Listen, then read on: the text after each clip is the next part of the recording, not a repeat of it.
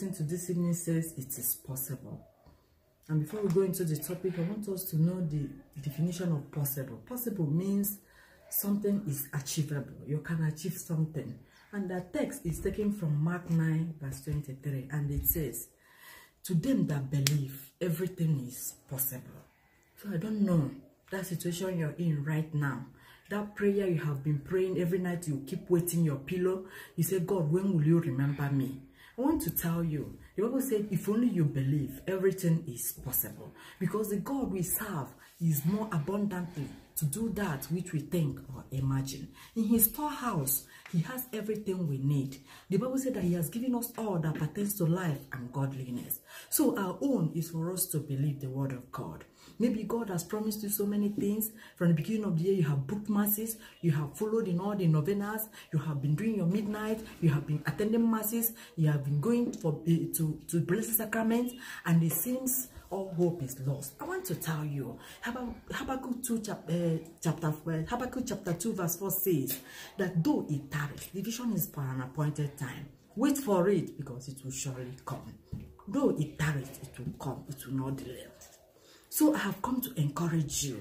Let us continue to look unto this Jesus, the author and finisher of our faith. The only thing we need to do is to activate our faith. It's not yet over until it is over. We are in the last quarter of the year. The Bible said that the end of a thing is better than the beginning thereof. Just key in, let your faith come up. I bet you will definitely get what you are looking for in the name of Jesus. So briefly, I want us to look into the Bible. There are some of the situations where God has proved himself to be the impossibility specialist. Number one, in creation.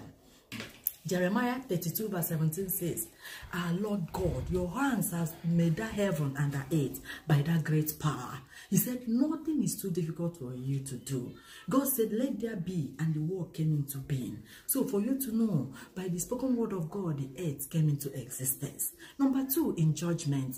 In Genesis 11, the Bible said that God is confused the language of the proud men in Tower of Babel. You know the story where they want to build a tower to get to heaven, and God, being God, confused their languages and they couldn't achieve their aim. Then God, when he destroyed Sodom and Gomorrah, you get that in Genesis 19. Because of their sin, God destroyed the land. Because they refused to repent, God destroyed them.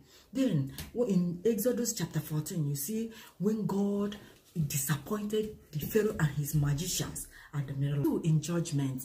In Genesis 11, the Bible said that God confused the language of the proud men in Tower of Babel. You know the story where they want to build a tower to get to heaven, and God, being God, confused their languages and they couldn't achieve their aim. Then God, when he destroyed Sodom and Gomorrah, you get that in Genesis 19. Because of their sin, God destroyed the land. Because they refused to repent, God destroyed them.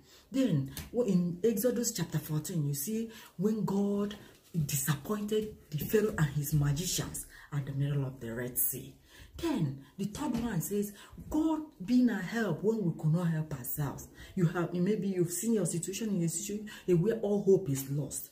God proves himself mighty. Example, Abraham and Sarah, when he entertained strangers without knowing it. When he entertained strangers than their angels. And God brought in the promised child, Isaac, through that.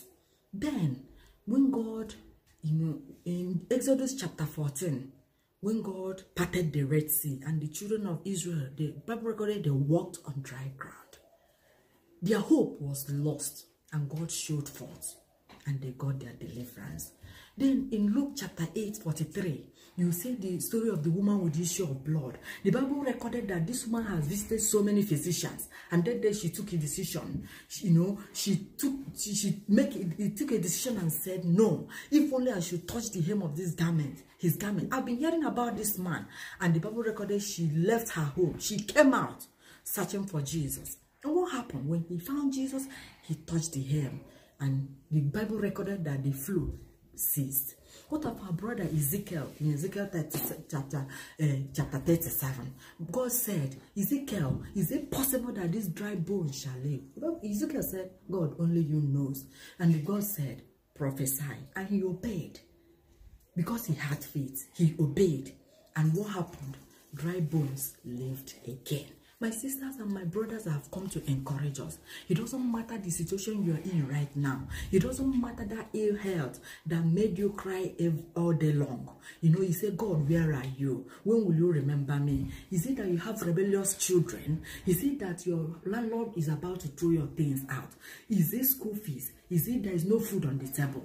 I have come to encourage you that the God we serve is God of all impossibilities. Just believe and everything will be possible. Thank you.